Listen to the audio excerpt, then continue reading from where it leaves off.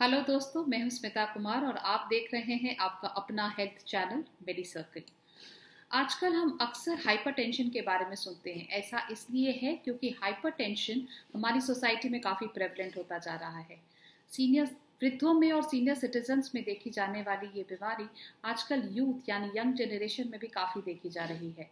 आंकड़ों के हिसाब से करीब 33% अर्बन और 25% रूरल इंडियंस हाइपरटेंशन से ग्रसित है, जिसमें से 25% रूरल और 42% अर्बन पॉपुलेशन को ही पता है कि वे हाइपरटेंशन से ग्रसित है। यानी ऐसे बहुत सारे लोग हैं जिन्हें ये पता ही नहीं कि उन्हें हाइपरटेंशन है। इनमें से करीब सिर्फ 1/4 पॉपुलेशन का ही ट्रीटमेंट चल रहा है। एक और स्टडी में जहां 15 से 49 ईयर्स की आयु के करीब 7,31,864 यानी 7,31,864 लोगों का सर्वे किया गया। उसमें यह देखा गया कि करीब 18.1% लोगों में ही हाइपरटेंशन है, जिसमें से करीब 76.1% ने कभी अपना बीपी मेजर किया था और केवल 44.7% को उनके डायग्नोसिस के बारे में पता था। इनमें से करीब 13.3% ही लोग ऐसे हैं जिनको ट्रीट किया गया है और कुछ 7.9% लोग ऐसे हैं जिन्होंने इस कंडीशन पर कंट्रोल पा लिया है। हाइपरटेंशन को डिटेक्ट करना और भी ज़रूरी हो जाता है क्योंकि हाइपरटेंशन के कोई सिम्टम्स नहीं होते हैं और साथ ही साथ चूंकि इसका कोई क्योर भी नहीं है, इससे आप सिर्फ दवाइयों यानी मेडिसिन के जरिए और साथ ही साथ लाइफस्टाइल मॉडिफिकेशंस यानी जीवन जीने के जो तरीके हैं उसमें बदलाव ला करके आप उस पर कंट्रोल पा सकते हैं, उसे कंट्रोल में रख सकते हैं। हाइपरटेंशन बहुत बार जानलेवा भी हो सकता है क्योंकि ये कई सारे हार्ट प्रॉब्लम्स यानी दिल की बीमारियों का भी कारण होता है। इस तरह से हमें हाइपरटेंशन के बारे में जानना और भी ज़रूरी हो जाता है। आजकल की स्ट्रेसफुल लाइफ में हाइपरटेंशन बहुत ही कॉमन हो गया है यंग जनरेशन में। तो वो क्या चीज़ें हैं जिनके बारे में हमें ख्याल रखना चाहिए, वो क्या चीज़ें हैं जो हमारे लिए अलार्मिंग होनी चाहिए, जो हमें ये बताए कि शायद हम हाइपरटेंसिव हो रहे हैं, और अगर हम हाइपरटेंसिव हैं तो किस तरह से हमें उस पर कंट्रोल करना चाहिए, डॉक्टर की सलाह कब लेनी चाहिए और साथ ही साथ कब अपने बीपी को मेजर करना चाहिए, कंट्रोल करना चाहिए, ताकि हम एक हेल्दी लाइफस्टाइल जी सकें। मेडी सर्कल आपके पास लाता है राइट इन्फॉर्मेशन सीधे डॉक्टर्स, एक्सपीरियंस डॉक्टर्स और एक्सपर्ट्स की जुबानी। तो आइए डॉक्टर्स से ही जानते हैं कि हाइपरटेंशन क्या है, उससे जुड़ी हुई प्रॉब्लम्स क्या है और किस तरह से हम हाइपरटेंशन पे कंट्रोल पा सकते हैं। Stay healthy, stay tuned to MediCircle.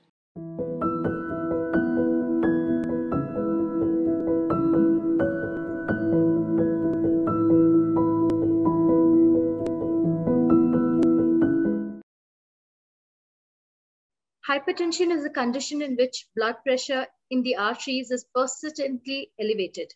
High BP is also a major risk factor for stroke, heart diseases. Lifestyle changes and medications can lower the blood pressure and risk of health conditions. At MediCircle, we're presenting World Hypertension Day Awareness Series, wherein we are featuring eminent cardiologists to create awareness amongst general population about their prevention active. Please welcome Dr. Vivek Gupta on our show for speaking on this. Hi, this is Sana Khan, and we're going to speak to Dr. Vivek Gupta.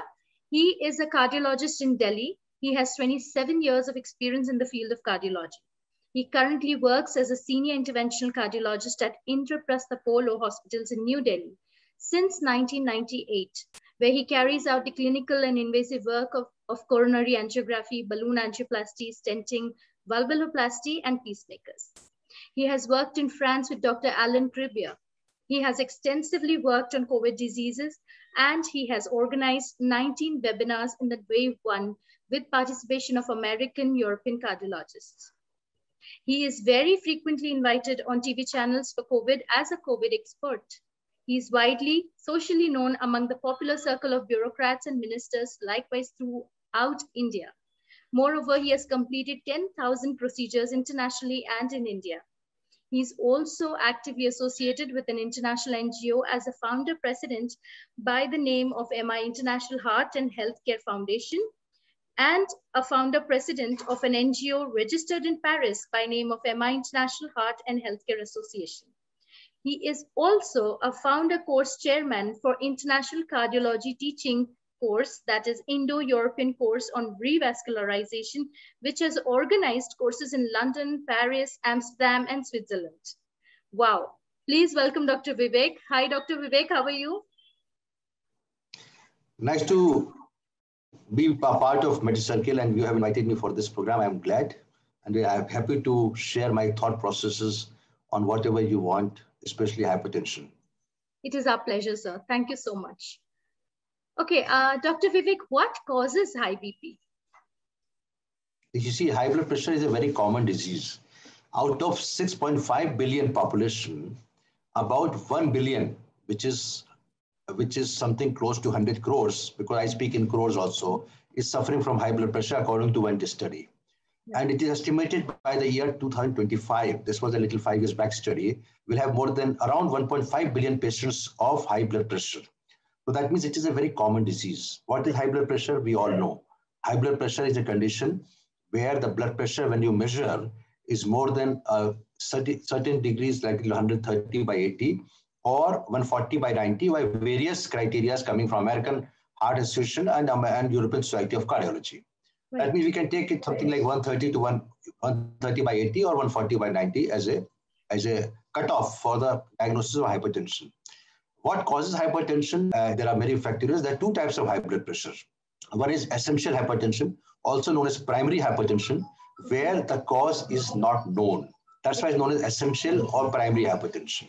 Right. And the second point is secondary hypertension, which is quite uncommon. It's only 5 to 10% of the whole high blood pressure group where you can really find the cause. The common causes are mostly hormonal or a blockage in the arteries supplying the kidneys. That is secondary hypertension. So this is a basic classification of those. So primary hypertension, the causes are mostly genetics.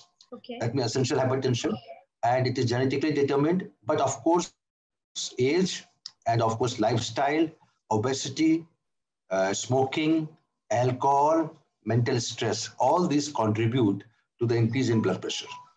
Right. Doctor, what type of diet is helpful in controlling this BP?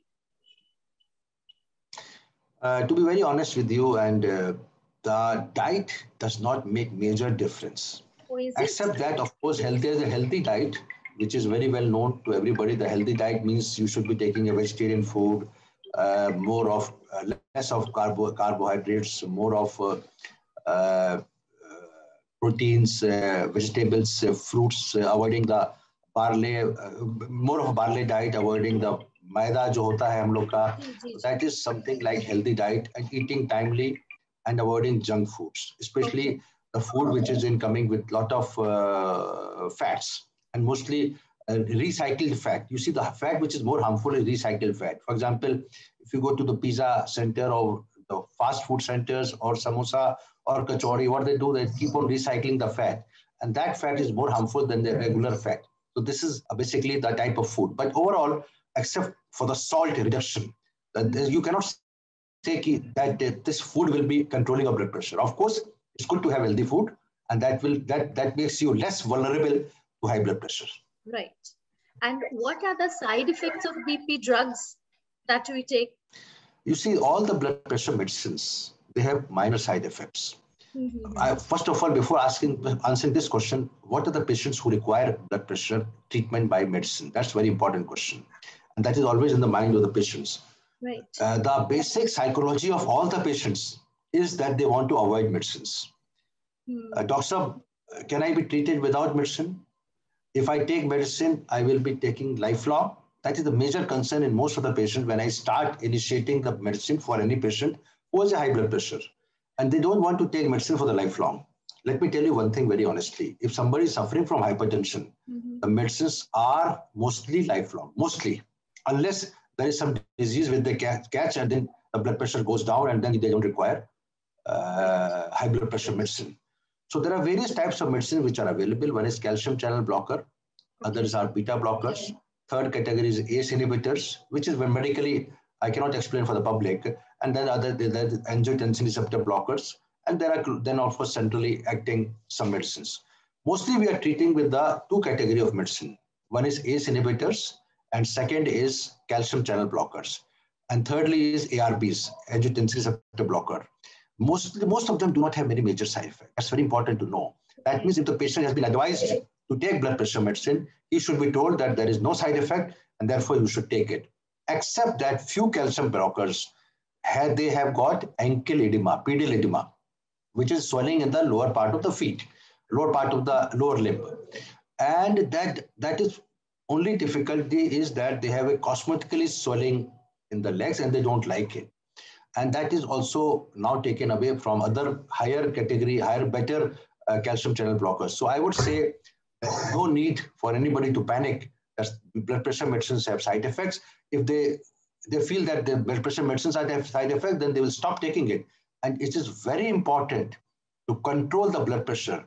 Out of 1 billion population which is suffering all over the world, 50% are not either diagnosed or not treated. The reason why blood pressure is a one disease which is a silent killer. Why it is known as silent killer?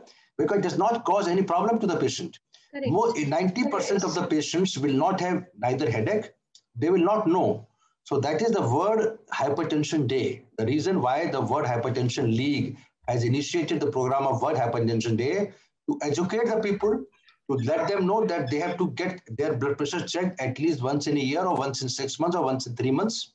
And also all clinically, whenever you have any clinical encounter means you go to the physician, for example, lady is going for the pregnancy, or a person going for eye checkup, or the person going for dental checkup, all clinically relevant encounters, all the physicians who are even dentists, they should take the blood pressure, because otherwise you will miss the blood pressure, because most of the gynecologists, normally gynecologists take it, but dentists and ophthalmologists and many surgeons also, I'm talking anybody has just pain in the abdomen, he goes for appendix, he will not check the blood pressure.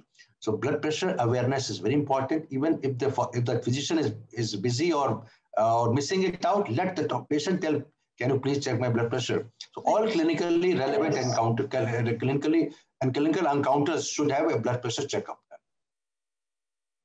I just wish that people get enough knowledge with this and they understand the myths and misinterpret whatever they have, the misinterpretations regarding the BP drugs, the BP medicine that they don't take, they skip, and especially the old age people, the senior citizens of our country. I don't know what's wrong with them that they try to just avoid these BP medicines, thinking कि चलता है, कोई बात नहीं, एक बार नहीं लिया तो क्या हुआ? But then this statement of yours that इनसे कोई side effects नहीं है, this should really help them.